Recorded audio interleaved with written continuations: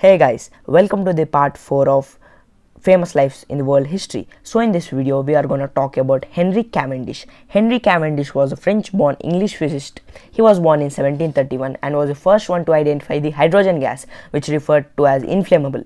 He is also credited with one of the earliest accurate calculations of the density of the earth, which was published in the Philosophical Transactions of the Royal Society of London.